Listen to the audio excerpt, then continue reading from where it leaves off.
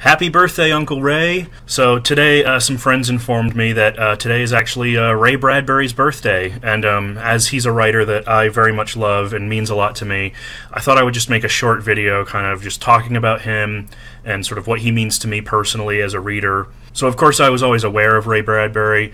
You know, everybody reads him in school, but I never really got into him until my freshman year of high school. And at the time, I was very much in I was dealing with a lot of things emotionally. That was kind of the first signs of my depression, and it came down really hard on me at that time in my life. I was very lonely. I had two or three really close friends, but one of them went to a different school, one of them turned out to be an asshole, and the other I just didn't see as much. And so a lot of my time in school was kind of just on my own.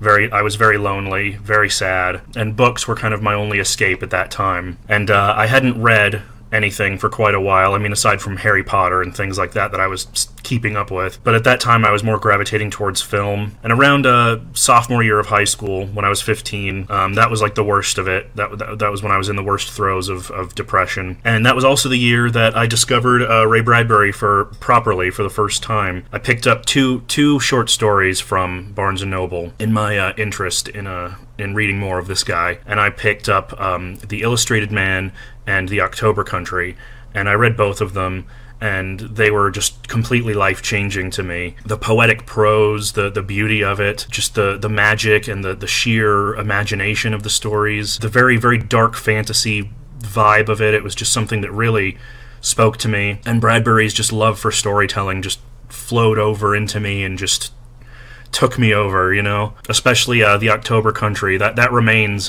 one of my favorite books of all time. I reread it again recently last year, or maybe it was 2 years ago now, I don't know, but I reread it recently, and it still holds up. There's so many great stories in there. One of my favorites of all time is Homecoming, which was his depiction of sort of an Addams Family-esque family of monsters and supernatural creatures with a son an adopted son who is a human. He's a normal human, and his sort of struggle throughout the story is dealing with the fact that he is normal and that he will die one day. And it's a wonderful story, and it's very melancholy.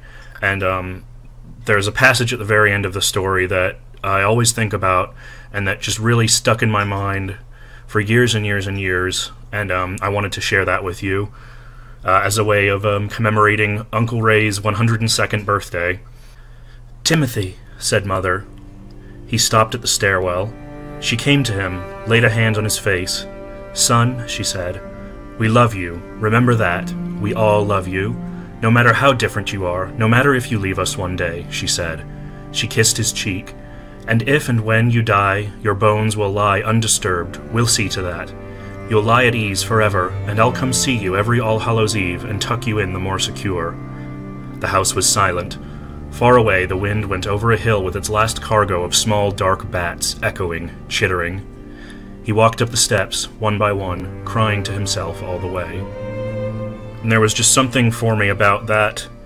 The beauty of the prose and the melancholy of it, and that grasp and that love for the dark fantastic that just really stuck with me, and obviously has influenced writers throughout the generations. You know, Harlan Ellison, Roger Zelazny, Neil Gaiman, Kelly Link. I mean, if you look at a fantasy writer who writes in that mode of kind of dark, surreal, imaginative fantasy, Bradbury was at the center of it, and he's at the center of it for me too, and for my love of literature and of the fantastic. And so I just wanted to make this short video to just commemorate what would have been Uncle Ray's 102nd birthday, and wherever he is, assuming he is anywhere, I hope that he's around the autumn people, surrounded by those who love the dark and the autumn and the night the same way that he did. So, yeah, thank you, Uncle Ray. Thank you for everything you gave to us. See you guys later. Bye.